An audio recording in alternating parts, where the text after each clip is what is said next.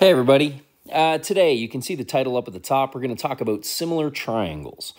Now, this topic is a review topic for us, but it might be something that we have varying levels of experience with, exposure with. I'm going to talk about it today as if it is a review topic. Then we'll kind of formally get down a little bit of theory. We'll talk about how to recognize corresponding sides a little bit, and then we'll just talk about labeling some triangles. But for today's topic, I want to jump in as if we already have a bit of a background with us. So let's jump in and take a look at the problem that we have in front of us. I've given you two triangles, and I've asked you to find the missing sides.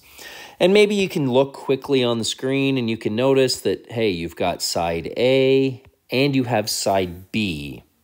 So those two sides on our smaller triangle, those are the two sides that we're looking for. So, where I want our eyes to go to first, and I'm just going to highlight a little bit that my big triangle has an angle of X, and I notice that my smaller one has the same angle. And if I relatively quickly around that triangle, there's my good old-fashioned angle marker, and I've got the same angle in my smaller triangle, another two angles.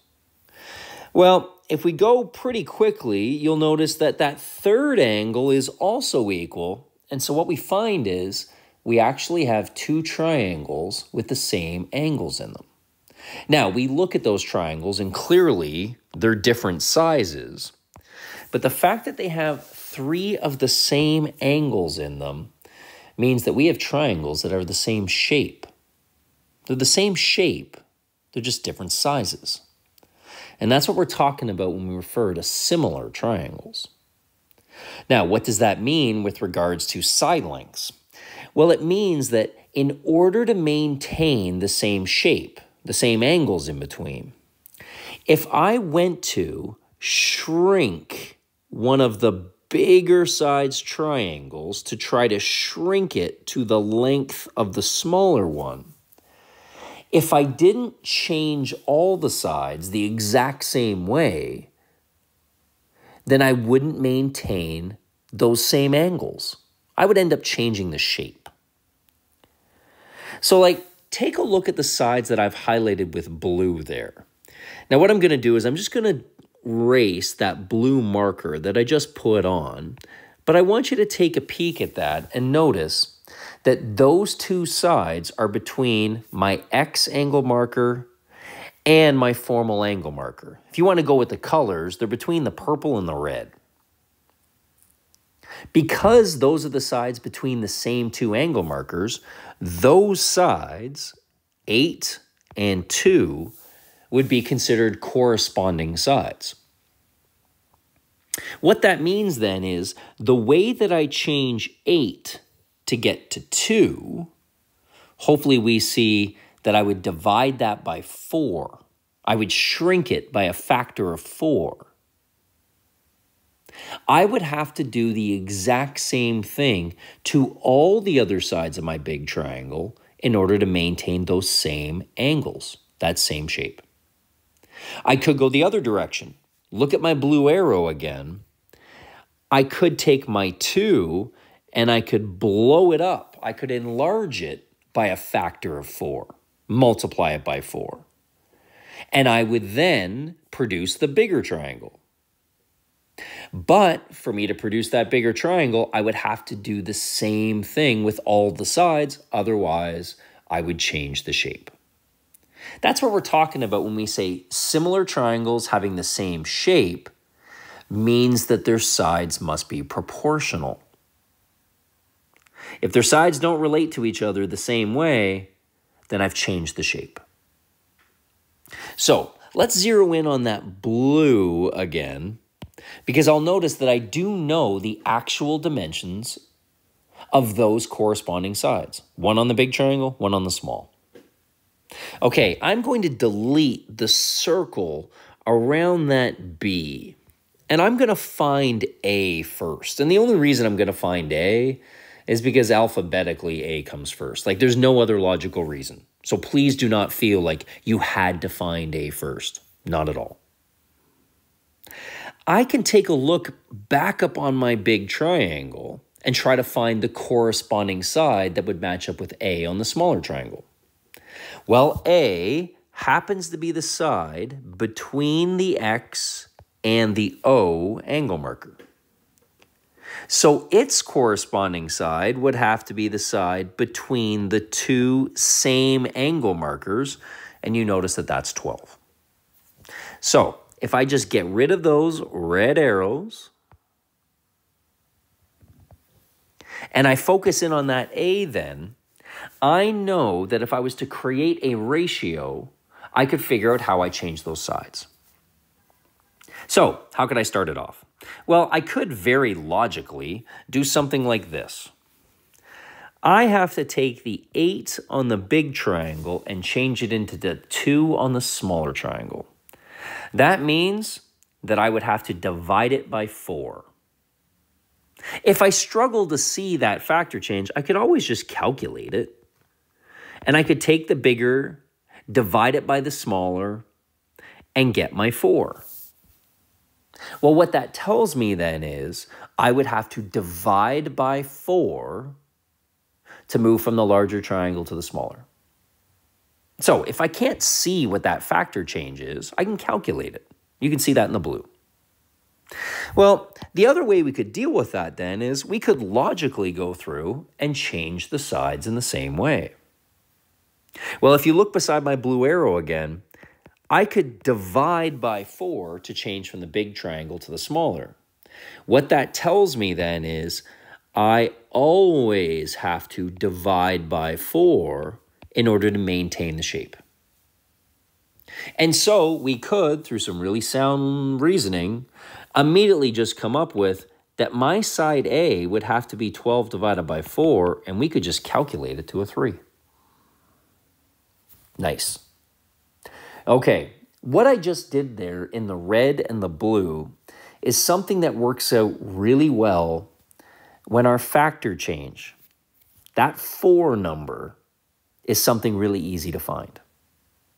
Okay, what I'm going to do is I'm going to imagine, just doing something different here, I want to imagine that in order to find that side length B, it wasn't just divide by 4, or at the very least, I should say, we didn't find it that easy to find that 4 value. So I'm going to go through this as if we were stumped a little bit. Okay, how could I tackle it? Well, what I need to do is find 2 sets of corresponding sides where I know both dimensions. Or 1 set, I guess. Take a look at my blue circled sides. I know that 8 on my big triangle has to become 2 on my smaller triangle. Well, if my triangles are similar, and I can see that they are because they have the same 3 angles, then I know that the way I change from one side to the other one has to be true everywhere in my triangle. So if I look back up on my top triangle, since I'm looking for the side that corresponds with B, that would be the side between the red angle marker and the O angle marker. That's my side of 15. So what I can do is I can then state that the way 8 divides to 2 has to be the same thing as the way 15 divides to B. And what you'll look at in that purple is me setting up a ratio equation. Okay, if we're good at solving that equation, well then this just becomes a mechanical problem for us. If I need to solve for B, then I need to get rid of my divide by B, which means I'm going to multiply it out. I'm hopefully going to reduce the left side because 8 divides by 2 evenly. But again, remember, we're just talking about this as if it wasn't so nice and neat. So what I could do at that same time then is I could get rid of my divide by 2 and multiply by 2. That would give me the next line in my equation of 8b equals 30. And now I've got the easiest of easy. How do I go through and solve for b? Well, I need to get rid of my times by 8, so I'm going to divide by 8. And now I get that value, and I can reduce it to lowest terms. I can divide top and bottom both by 2, and I get to 15/4, and I am good. There you go. Take a look in red. That is a way where we can use a nice, neat factor change to simply multiply or divide to move from triangle to triangle. Or if it's a really ugly factor change, we could go through and we could just simply say, hey, I'm going to set up a ratio equation and solve. Okay, I'm hoping that that brings back some of our review stuff. What I want to do now, I want to go through some problems just a little bit quicker. And I want to talk about maybe some other elements to us dealing with similar triangles. Okay, so what you see on the screen now, there's our diagram in B. I'm just going to highlight, if you notice in what I've highlighted in purple, we've been told that those two sides are parallel. Remember, that's what those arrows mean. Okay, for us to take a peek at that, we've been asked to do the same thing again. We need to solve for side X and solve for side Y, my missing sides. Okay, you take a look at that diagram, though, and an issue might become, okay, are those similar triangles? With a little bit of thought and a decent amount of background on some angle theorems, I'm hoping that we could say yes. Okay, the whole component to this is those purple parallel lines.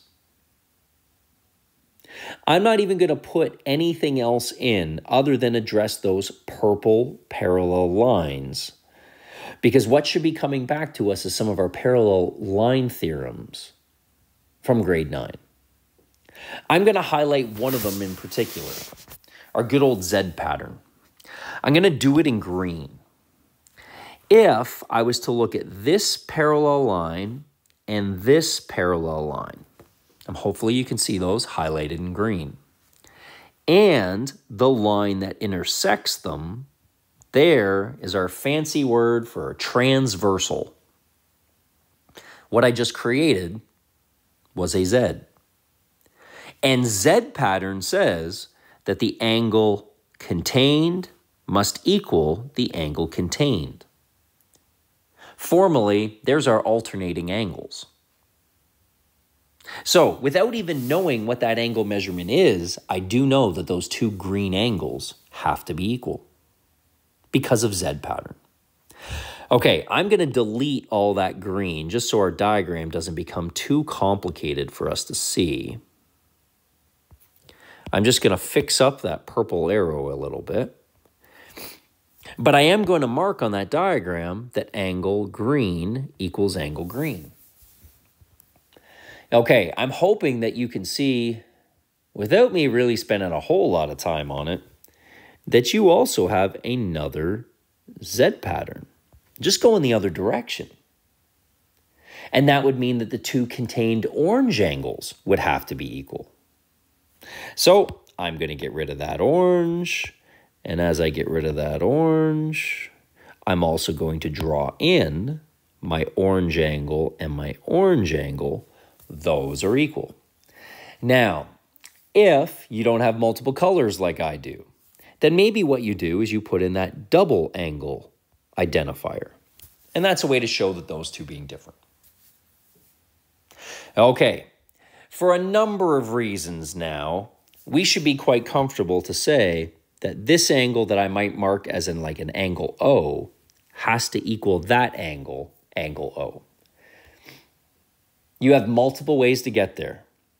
I'm hoping we remember that all three angles inside of a triangle have to add to 180 degrees.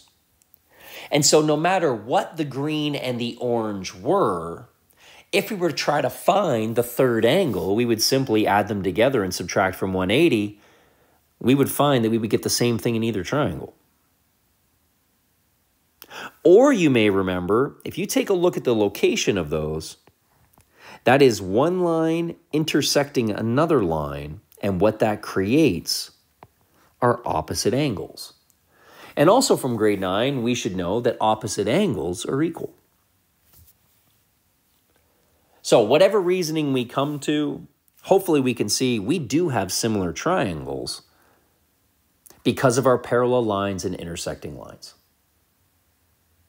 Okay, I'm going to get rid of my red circles around those missing sides just to clean up our diagram and to highlight the fact that what we have are similar triangles.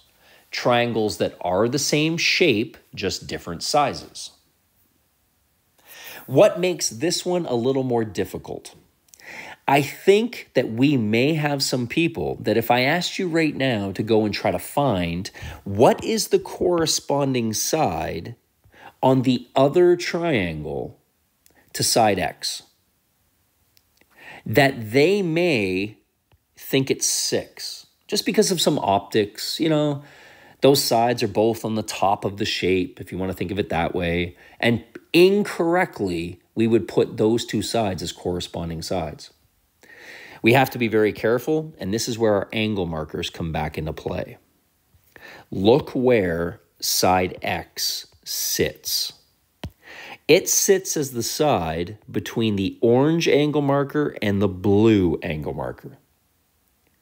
And so, if I wanted to know what was the other corresponding side on the other triangle, I would have to look for the side between the orange angle marker and the blue angle marker.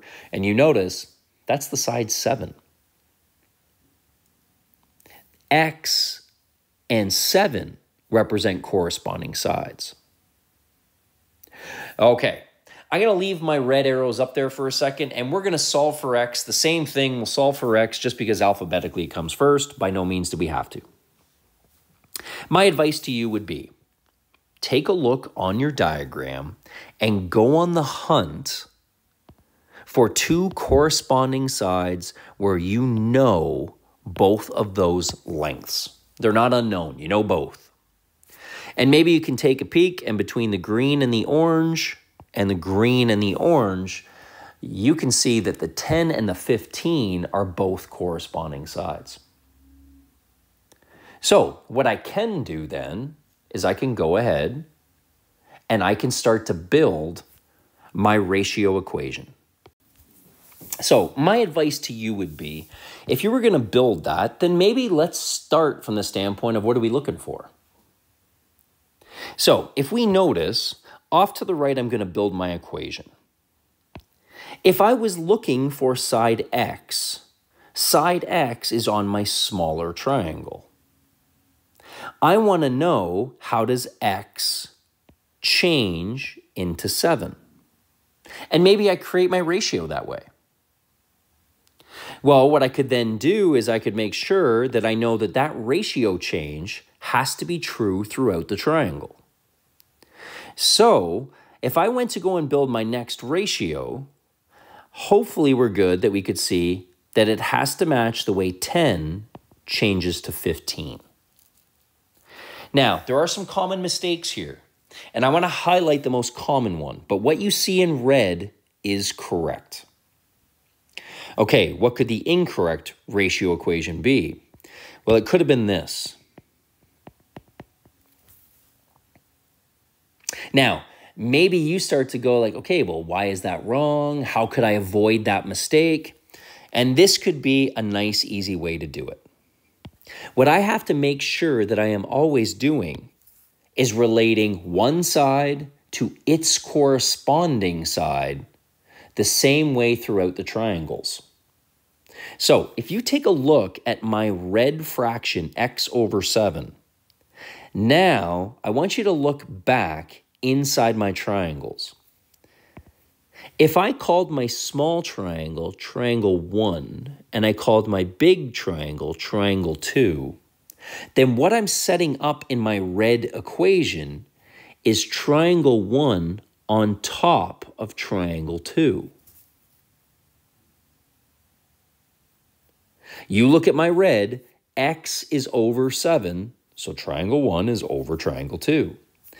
If I mistakenly then wrote that fraction maybe you can see that 15 over 10 would now be triangle 2 over triangle 1. I don't have consistent fractions. I'm not comparing the same sides in the same direction. So what I can do is make a quick little statement like I make in pink. That might remind me, okay, I'm always going triangle 1 over triangle 2. That way, I do not write down 15/10. I am focused on the fact that I need to put my smaller triangle, triangle 1, on top of my bigger triangle, triangle 2, and now you set up your correct equation and you're good to solve. So, to get rid of a divide by 7, I need to multiply by 7. I'm going to get 70/15. Maybe you didn't tackle it that way because you didn't want to blow stuff up first. Now, just to have to reduce it, well, 70 over 15, I can divide top and bottom both by 5.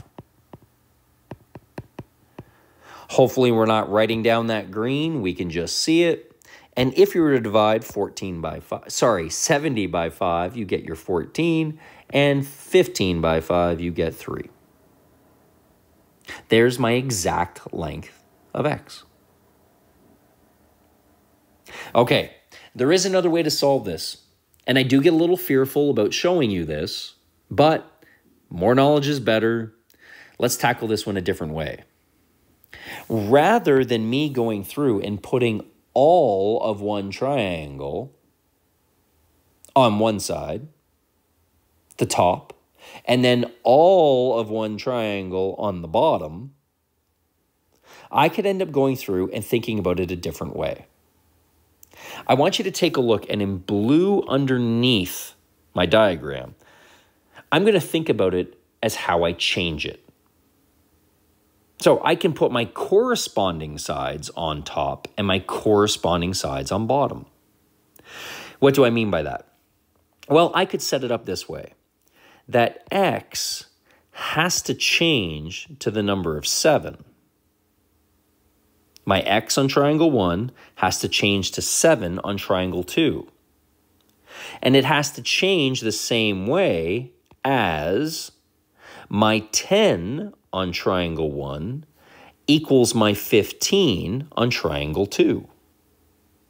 What I've done instead is I've sat there and said, my first fraction must be all triangle 1, and my second fraction must be all triangle 2.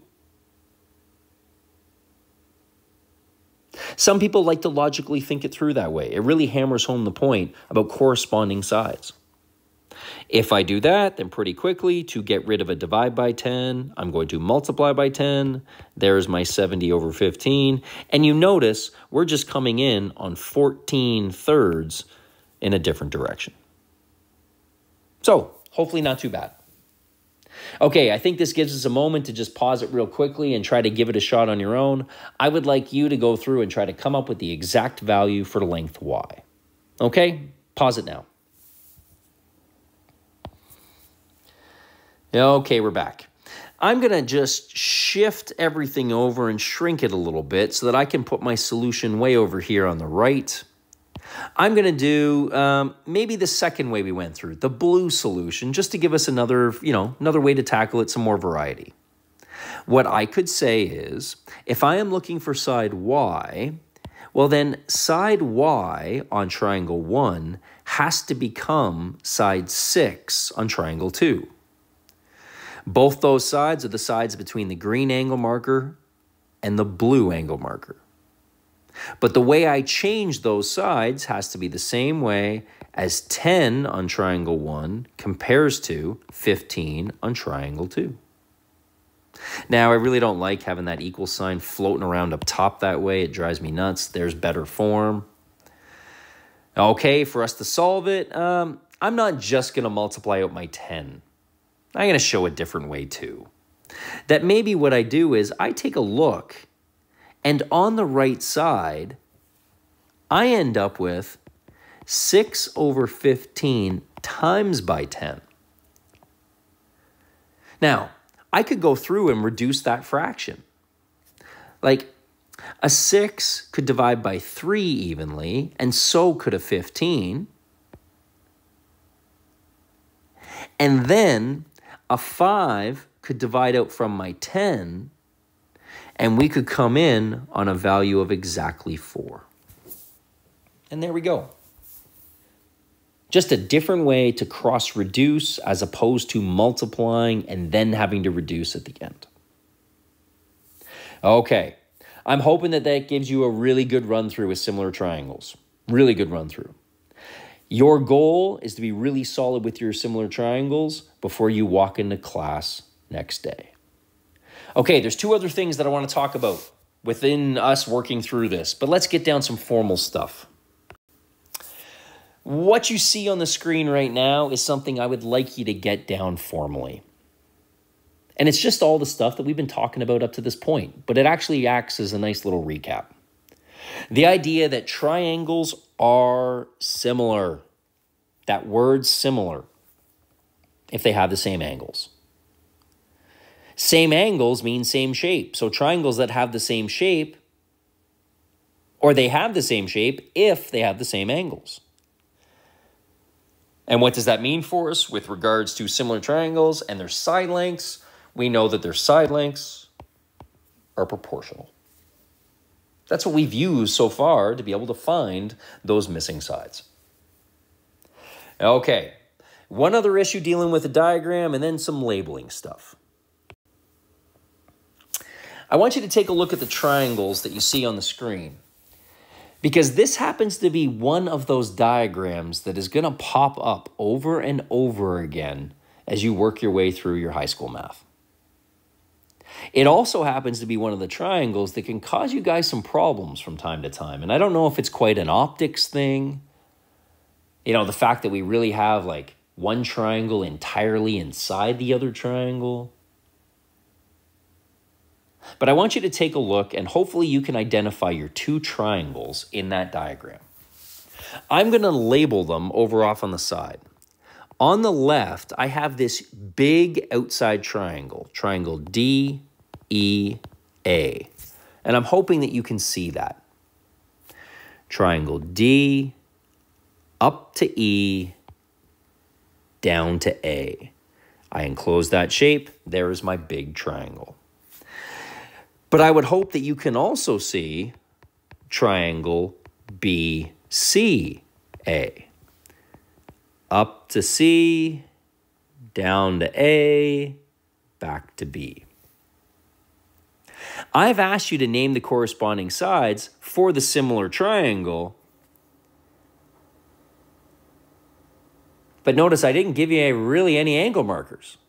So what allows me to state that those things are similar?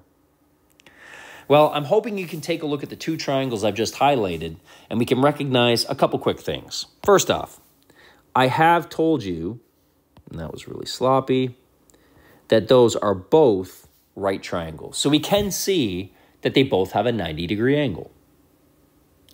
What I'd also like to highlight for you then is they also have angle A in both.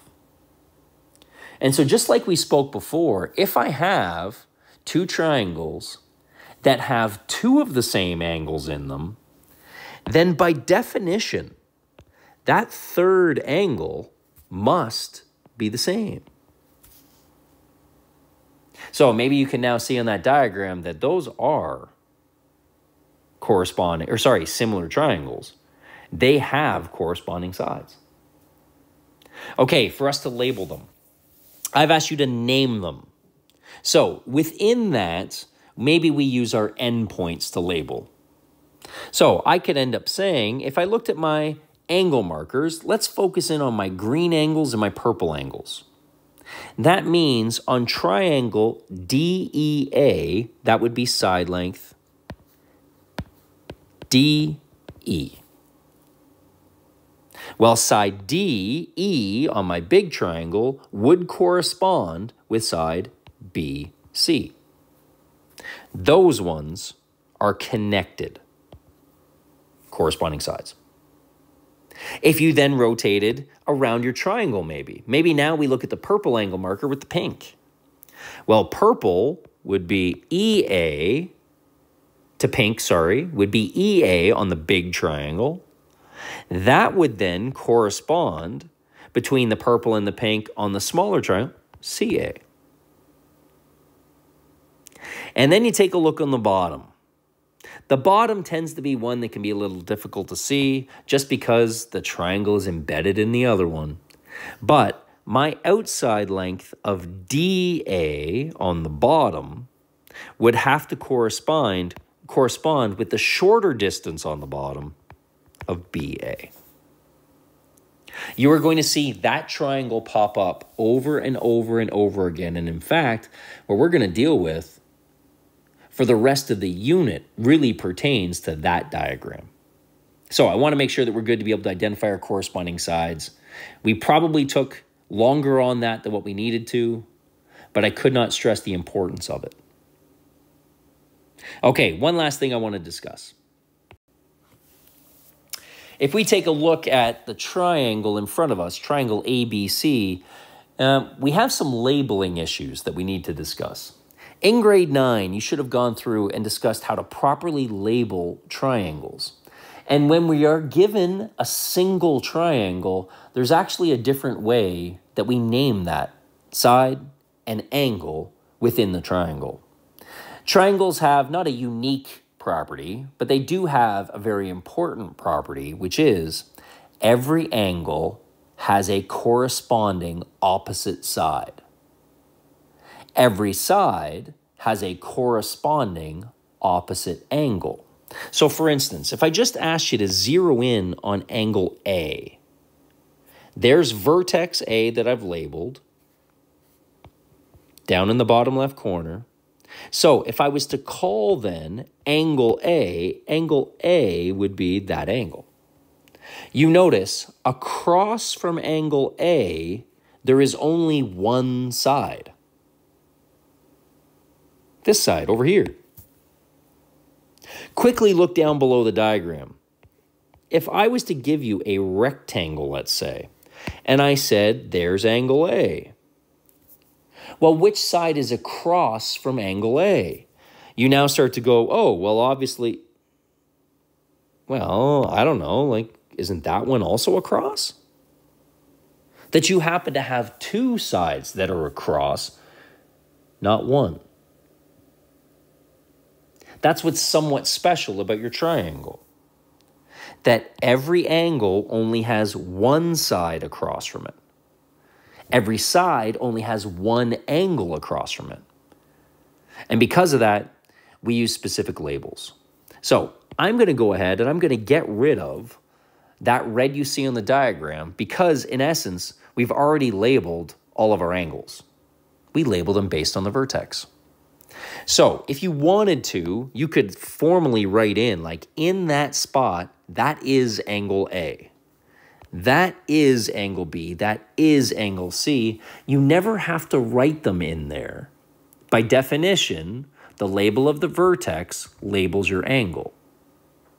Angles are uppercase letters. Okay, well, let's zero in on angle A. Angle A has one opposite side. And if I was to continue that arrow on, I'm hoping we can see, it takes us to the far side. Well, angle A has one opposite side. That means that side is called A. But if I just wrote A, now that labeling system kind of stinks because I can't tell those two things apart. So our rule for labeling, our language says angles are uppercase, sides are lowercase. So if I was to erase that now in my diagram, there we go. We can clearly see angle A is already labeled by the vertex. Its corresponding side is the side opposite. There's side A. Very quickly around the shape then, we could say, well, if that's B, then its side must be opposite, so there's B. We could then say, there's angle C, its side opposite, there's C. And that is how we label our triangles. Uppercase labels for angles, lowercase for sides. That is going to be the way that we go through and we label all of our triangles now. Okay, your job to get ready for the next day.